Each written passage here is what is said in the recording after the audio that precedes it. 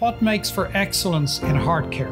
It starts with one of the most amazing teams of heart surgeons and cardiologists that I've seen assembled under one roof, and the region's leading technology in a new $40 million facility.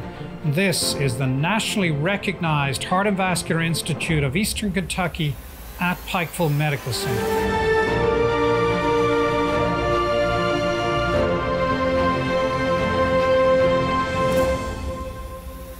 From January 23rd through the 27th, Kentucky Blood Center is holding their annual Big Blue Slam event.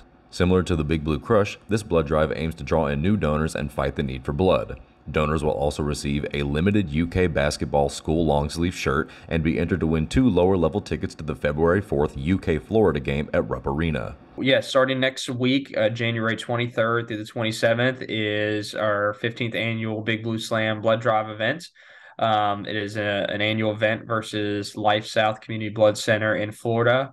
Everybody loves competitions and loves Kentucky basketball, and so this is an event kind of centered around that to leverage the competition aspect to help shore up the blood supply.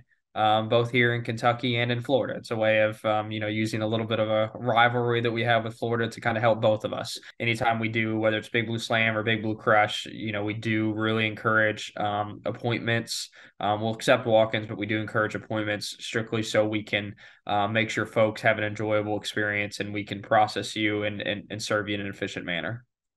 Donor centers are open from 9 a.m. to 6 p.m. Monday through Friday. Blood is always needed, so every donation is impactful. Yes, we hope you come out for Big Blue Slam this week, but we also hope you come out later in the year and help us because it's been a tough last few years, and we want to make sure our serving our 70-plus hospitals by making sure that blood is on the shelves when they need it. So if you're interested in making an appointment, go to kybloodcenter.org or give us a call at 800-775-2522. Reporting for Mountaintop News, I'm Nick Collum.